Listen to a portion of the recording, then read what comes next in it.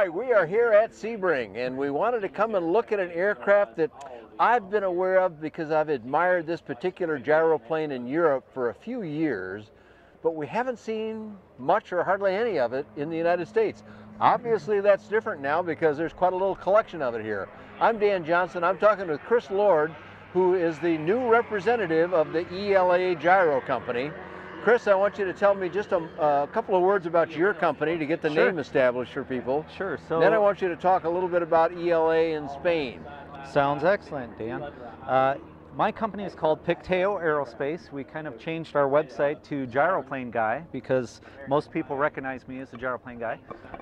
We're located here in Sebring. We used to be in Illinois, moved down here where the weather's nice all the Okay, time. where were you in Illinois? Northwest corner, Galena, Illinois. Ah, Galena, I know that. I used to be a Chicago guy. So. There you go. Yeah, and the weather up there as well, it's not as good as it is here. It's not as easy to fly every day as it is here. We'll definitely give you that one. Yeah, you got some great summer months, but then there's those other months. Yeah, we definitely get the seasons. So that's our company. We just moved down here a couple weeks ago, set up shop here. We'll be importing the ELAs here and looking to do a build assist center, training here, all the other things that go with that as well.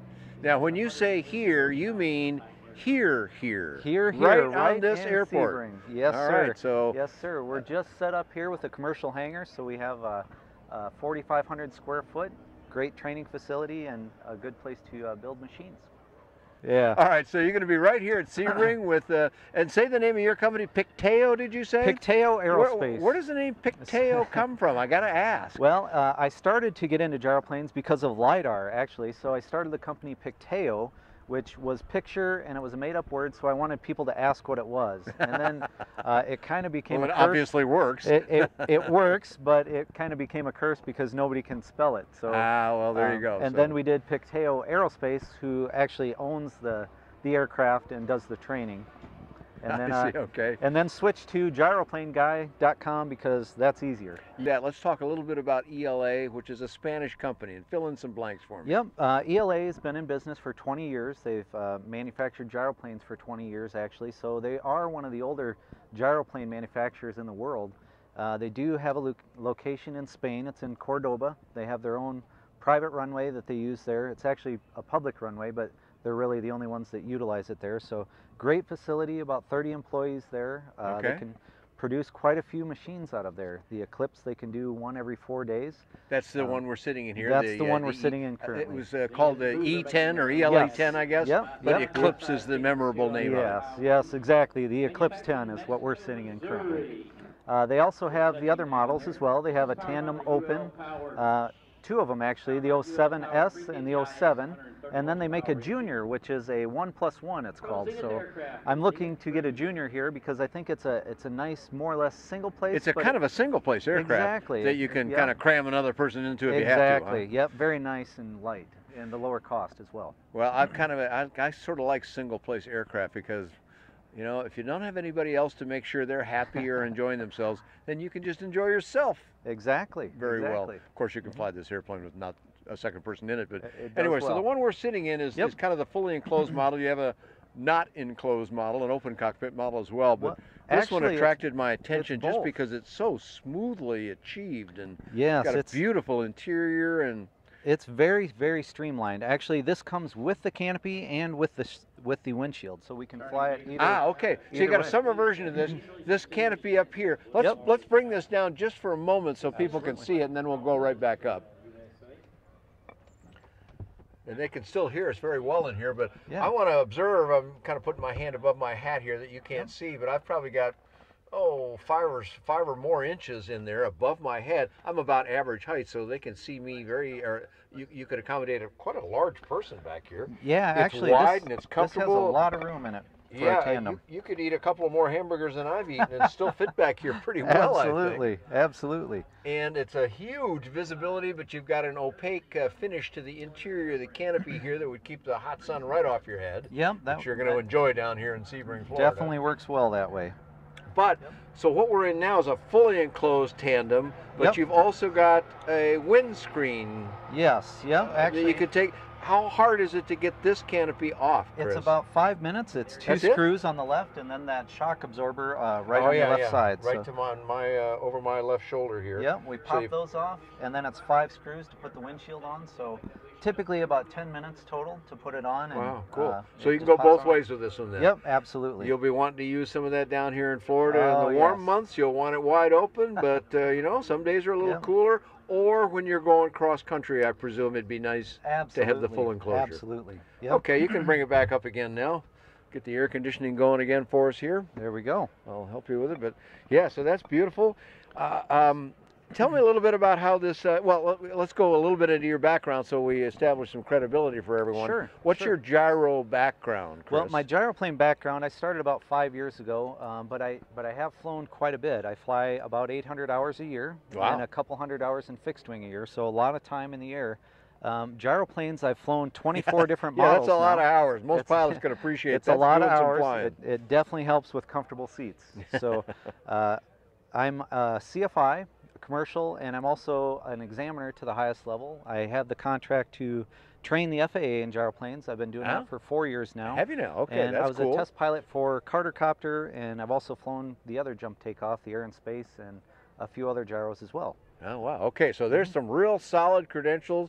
The Gyrocopter, if people don't know what that is a very sort of high-end experimental thing that was going real fast and whatnot. That Very you have much. done some flying in that by itself should suggest you probably know what's going on with this spinny wing thing. Yeah, I think I'm almost getting there where I figured out. Almost. So describe for us a little bit. We've done a few videos on gyros before, but a lot of folks are looking with great intrigue at these, but kind of go, well, you know, I've flown fixed wing my whole life. The wing goes around in circles here. I'm sure it's like flying a helicopter or something. I don't know if I can do that. I know what they're saying because I felt that way myself. My experience at flying one was, well, not that way at all. But tell Certainly. me from a professional's view what it's like to make the transition. Certainly. Well, the biggest thing that people ask, the rotor is actually non-powered. So it's kind of like a maple seed. As it goes through the air, it spins itself up. This rotor, we have a pre-rotation system on this model that'll spin to 300 rotor RPM. After we spin that high, we completely disengage. We're dragging the rotor through the air, and the rotor will spin whatever it needs to spin to lift whatever it needs to lift. After that, we're in complete auto rotation from the second we leave the ground until the second we land. So with that, we can do some things that other aircraft can't. We actually don't have a stall, because if we have altitude, we can descend. We still have air going through the rotor like a parachute. Or if we're moving forward, air is still going through the rotor. So regardless of what we do, we can stop, we can back up, we can vertically descend, we can go forward. We can cruise in this guy about 115 to 120 miles an hour. So Is that right? relatively That's fast a pretty in this fast guy. cruise. Yeah, Very most much people so. think these are kind of slow. Yeah, this guy, I've actually done some cross countries, flew it from Illinois down to West Palm Beach down here, brought it to Sebring, and I just sold it to a guy in Albuquerque, New Mexico. So a lot of So cross you're going to get country some this flying guy. in this guy. Okay. Absolutely, absolutely. Let's say a 1,000-hour fixed-wing pilot, ready to learn, but experienced only in fixed-wing, comes to you and says, what's it going to take me to learn how to fly this thing, Chris? What would you tell them? Most of the people, depending on their skills, most of them can transition in about 10 hours to the sport pilot level. Okay. The biggest transition is our rotor. So until our rotor is creating lift, we don't have a wing. That's the biggest difference for that. Flying, they do quite well. They don't understand that we don't have a stall, so zero airspeed is, you know, that's a tummy tickler It right seems there. fearsome, but it's Exactly. not but so fearsome. once they understand we're able to do that, not a big deal at all. For the sport pilot level, it's a very easy transition, typically 10 hours again, and then a second CFI can do the proficiency check ride. Okay. So not even the need of an examiner like myself. All right, so you're going to do that right down here. You're going to sell the product out of here, I understand. out of this Absolutely, but particular training airport is, we're on, but is you're our going to do key training as well? Absolutely. Okay, so Yep. it's a nice place to come, you know, most of the year. It says weather that the rest of the country envies. Yes. And you can operate all year long here. Yep. You'll probably want to use some summer windscreen in those hotter months, but you've got that as well, so people can come down here and get training from you. Yeah. You go to shows and whatnot. How often are you going to be able to do training? All the time, actually. So we have You a got team some other of people. instructors and yeah, stuff? Yeah, we're bringing up some new instructors as well. But we have food on site here, great restaurant. We have a hotel on site, so everything is kind of surrounding this area. and in 10 hours you could knock that off in, well, a week pretty easily, I'm thinking. Yeah. Assuming weather cooperates, but it Yes. usually does here. So Yeah. somebody could come spend a week, bring the family if they want, and they can go do things in town or go up to Disney or whatever they like. And Absolutely. meanwhile, whoever's the pilot can just go forward and do it. Yep. All right, great stuff. So let's come back to the aircraft itself for just a little Okay. bit. If I said, gosh, I'm convinced, I want the training, I want the aircraft, I want the whole deal, how long would it take if I said, I love this E10 Eclipse? How long does it take me to get one? The factory can produce one every 4 days, but we get them shipped over in a container. Most of the orders we can get fulfilled to Sebring here in about 10 weeks. So you get to pick the color, you get to pick the interior. The Eclipse, I completely deck out, so it's going to have the turbo engine, all the bells and whistles. Oh, the 914 Rotax turbo? 914, Okay. yes, sir. So with that, you get that kit over here. It usually takes about 10 days to do the full kit build for 51%. Okay. Have the airworthiness inspection here as well, and then you can start flying off your 40 hours. All right, cool. Price-wise, it ranges anywhere from 100 to 105 depending on the GPS and that's for the avionics. deluxe model we're talking about. Correct. Okay, and if somebody says, well, okay, that's great, that's beautiful, but that's not my wallet, so Yep. We have the what other junior options model. you've got? That's the entry model. That's in the 45 range. Oh, wow. The other ones are in the 50 to 60, and then 70 and 80, and then up to the top on this guy. All right, so 40 to a shade over 100, you got Yep. something in there that most people could find something they could afford and like. Absolutely, that's the goal.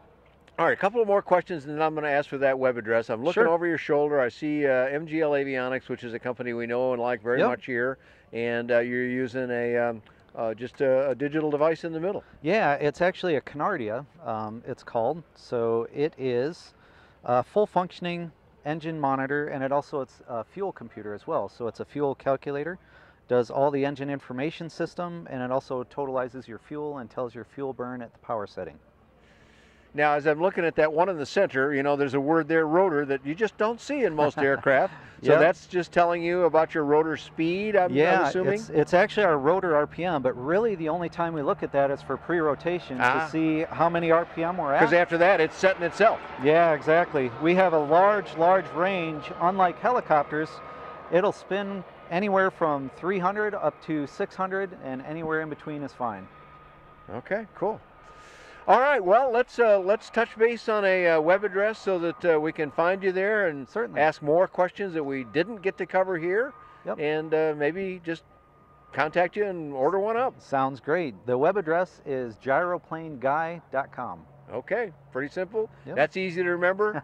We Yeah. won't worry about that complicated other company name because Yes. gyroplaneguy.com will do it. All right. You can find more about the ELA and several other aircraft that you might find of interest, all in the affordable aviation range. That's on buydanjohnson.com. Thanks for joining Chris Lord and myself here at Sebring.